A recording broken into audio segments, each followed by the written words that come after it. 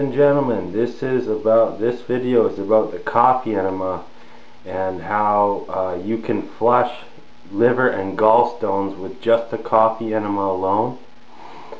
This is more proof. This is the proof. Try it for yourself. Do coffee enema. You gotta do a really good coffee enema. Look what I did here. This bottle is approximately 126 ounces. This whole bottle, and look, more than 3/4 of it. So approximately I did in one shot 80 to 90 ounces of coffee enema here. And the coffee enema is it detoxes the whole body. It's a powerful liver detox. It also draws toxins out of the brain. It pulls and sucks toxins out of the brain and allows the brain for whole brain functioning. Alright, so after completing that coffee enema, I did one yesterday and got a bunch of stones as well. I was on 3 days on the master cleanse. This is my 4th day fasting, and look at the results I got again today.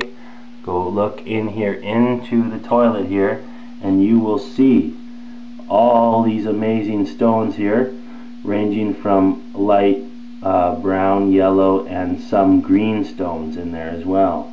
Look around at the edges near the bottom, you'll see a bit of green stones. More proof that these are real stones from the liver and gallbladder, because bile is green, yellow, and green, and so these are stones produced from coagulated bile, which is basically causing these stones to form. These stones are very soft as compared to the liver flush stones. Liver flush stones tend to be darker, from green to dark green to brown and even to black. So the coffee enema, you feel so great after the coffee enema. It's quite easy to do. Try it for yourself. You will see the results. You will get stones. You really have to do a proper enema. Check out my video on YouTube. Just type in how to do a proper enema, and you want to do headstands, and you basically want to hold it from at least 5 minutes and 10 minutes. And if you're only doing 24 ounces or 10 ounces or 12 ounces, you may not get stones out. The bigger the enema you do, the better chance you're going to get stones, and the longer you hold it, and the further you get it moving around in the intestines. So there it is. I hope you can see those stones there. I hope it's really easy to see the colors and variations. So basically the coffee enema also flushes candida. It also can flush parasites. So there it is, the proof, some proof you're looking for there, that these stones are not made up from olive oil doing the liver flush. There's no oil consumed with the coffee enema, and I've been fasting.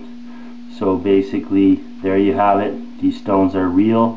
People also get these stones out with the castor oil packs. They get them out doing the master cleanse by itself, fasting on water.